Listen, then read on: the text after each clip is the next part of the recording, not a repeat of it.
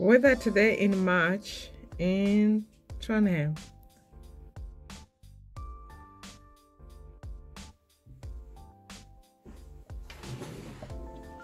Hey, welcome to irenebisassohoemnetwork, and if you're new to our channel, consider subscribing.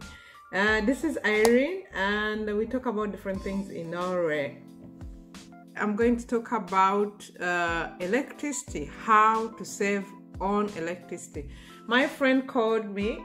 We live in Norway and the winters are too long and it's so cold.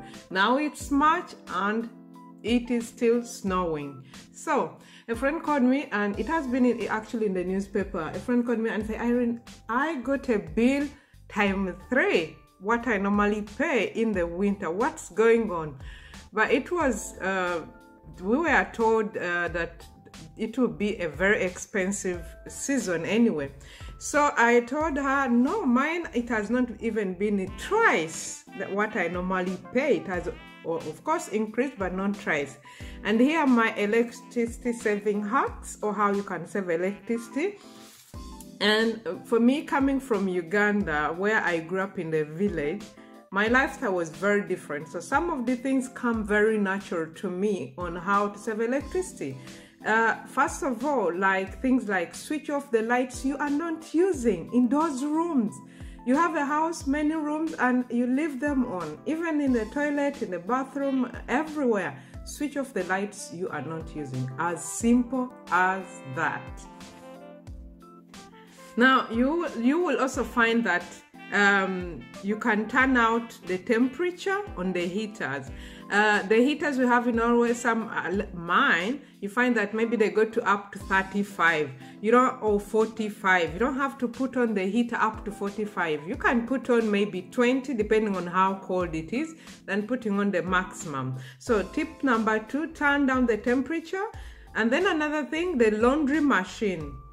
This one I had to I had to teach to my husband, because he could put in some few clothes in the machine and then put it on. It is using electricity, it is using the laundry detergent. So make the machine full enough, and on that don't overstock it, but make it full so that you use the same electricity whether you put in 2 pieces of clothes or whether you put in 10. So make sure you make it full, and also unplug everything that are not in use. Some of the things you have to really unplug them, because I believe, I'm not a scientist here, but I believe even though it is in the socket, that there's that maybe what can I call it, like passive electricity being used. So some of the things you have to unplug them if you don't use them. And then you ask yourself how many refrigerators you have. Are they full? For example, for us we have 3, and then you have to find out, because you may find that each one has half. Maybe you can use 2 instead of using all the 3, and they are all not full. Another thing that we normally use, that for example when we're in the living room, and our living room is quite big enough, we're a family of 4, we close the door between the bedrooms, because most of the time the living room is warm, but the bedrooms, 3 bedrooms, and the one which is near here, 4 bedrooms, they are far. So if you're gonna warm the entire house, even the rooms you are not using, so maybe you have to close the door, another thing I wrote in my book, that look at your electricity bill and see if they are increasing or that. You have to look at them, because these days, for example, in Norway, everything, it's automatically. The bills come, you get salary, just pay off. You don't even follow.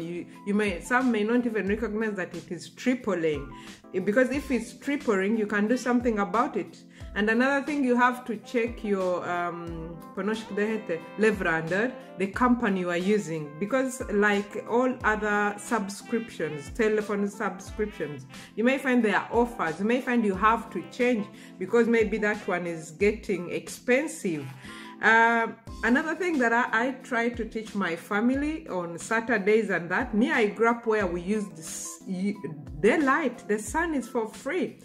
When I grew up in Uganda, in my village, we never put on light during day. We opened the windows and we were outside all the time, and that light was coming in. But you find people, it's there, and then they put the curtains around, and then they put on the lights. Hello, you are not thinking about the environment, you are not thinking about the money, and that pisses me off. So open those curtains and get in the sunlight. Like this video I'm making it, I don't have any light here. I just opened my windows. So use all day, use sunlight instead of putting on the curtains and then you use electricity. Then maybe smart house, that one's expensive. I have a friend, she has a smart house, and even most of the hospitals and those public things, they have this smart technology. You enter in the bathroom, it switches itself on and switches itself off. Then in that way you don't have to be shouting, telling people switch off the lights, you are not using. I had to teach my boys, and now they are really good because I have tips for you. If you have kids, how you can teach them. You teach them, first of all, that money will be saved to do something you all want. Maybe swimming, going to the cinema, a holiday. Another thing, this is a little bit funny, but I told my son that if we use up the electricity, he was 5, and I was trying to teach him the environment aspect. So I told him, if we use all the electricity, you guys, when you grow up, the environment is so bad that you cannot produce electricity and you will live in dark. So we save what we don't need today. We use it properly so that we save for you and my grandchildren and all that. And he understood it. Now he's the one telling the dad, why is this light on in this room when it's not in use? And the dad has to learn from that. And I know for him it's a little bit difficult because he's coming from a different culture and how to use maybe electricity. And me, I come from where you don't waste things, and you use things because you must use them anyway. And another thing is that bathing is great, but using hot water for how long? I use hot water, but I love, and actually if you have a bathtub, maybe the better, because you can put hot water and just relax there. In the winters, I love long. That one, I'm also fighting it. But it's another thing you can do. Don't be there an hour of electricity. You just know how big your bill is going to be. I don't know how often you bathe, but you should. But make sure it doesn't take long hours there. And I said check your company and compare it with other. Then find out what you are using, because if you use these old bulbs, you have to use energy saving bulbs. That one will help you a lot. You have to change them, maybe 30 to 40. And even how many lights do you really need in a room, in a living room? So you have to do that. And then maybe you have to buy some new machines, because some old machines, like in the house we live in, it's an old house. It was built in 1970s, but it's renovated. But some of the things were old, so you had to change some of the things, because you may find that they're using a lot of electricity. And that one. Another thing, my friend told me, I went to my friend and she had big candles, very big, like, yeah, huge. And there were like 5 in the room, and I said, oh, that, and she said, yeah, it creates more heat, So they put on the candles, they put on a few lights in the room, and the candle is bringing the light and the warmth. So it's something you can try. I've tried it myself, and I think it's cushy, like it's really nice. So you can try it. Also, I wrote here that drying clothes, yes, that one I can imagine. We don't have a dryer, like machine. No, we dry our clothes, we just put them, we just hang them and we dry them. And that one also, another thing this season actually I had to do was that we don't overwash the clothes. And that one is a very interesting. What do I mean by that? Here in Norway, I don't know about other countries, but here in Norway, the clothes don't really get that like stains. Like when I was in my home country, the the dust there is different. So when it's dirty, it's really dirty with big stains. But here the clothes don't get that, they don't get the stains. So what happens is that the clothes are dirty because you've been putting on a lot, and maybe they have another smell and all that. So putting on 90, 60, when you've just, you put on that cloth once or twice, no. So what we do, we put on quick wash because you just want to get out that maybe smell and maybe the sweat from your body. So we put on 30 quick wash or 40 instead of putting on 90 that is going to take 2 hours. And we don't use the dryer.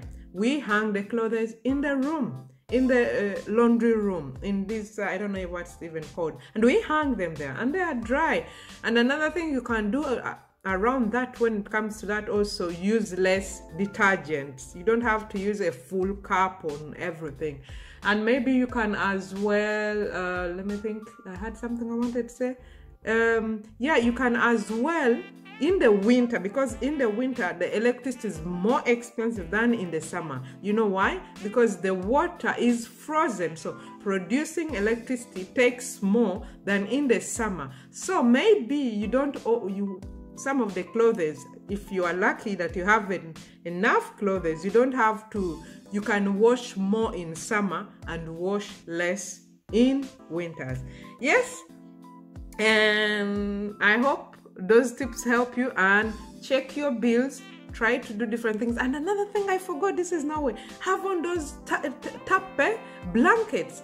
They are nice wool blankets. Put them on in the living room. Put on maybe like 15, and then you have the tap, and dress well.